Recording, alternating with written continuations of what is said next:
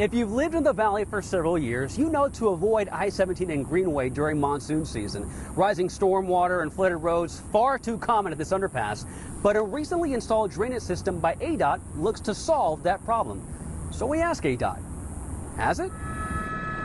Year after year, drivers stranded when heavy rain hits North Phoenix, specifically along stretches of road underneath I-17, especially at Greenway. There's something about the I-17 corridor that seems to attract heavy rainstorms.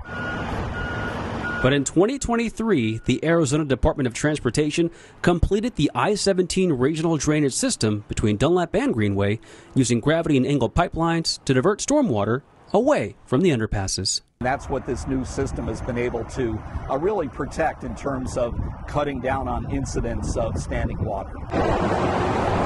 The Maricopa Association of Governments, which funded the nearly $50 million project, calls the drainage system a success. Doug Ninsel with ADOT tells ABC 15 that the system has been working properly since last year, and enough storms have passed to truly test it. We have had some severe storms move through. As a matter of fact, the last one a couple of weeks ago, I-17 was unaffected, at least the underpasses beneath I-17. Flooding can still happen, however, as was the case on I-10 and 43rd Avenue last month, but that's not part of the revamped drainage system.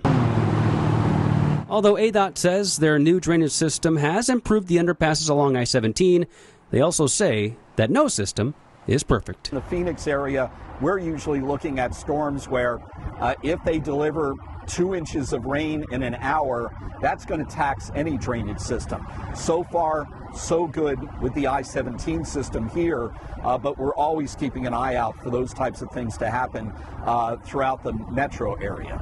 Reporting in Phoenix, I'm meteorologist Jorge Torres with ABC 15, Arizona.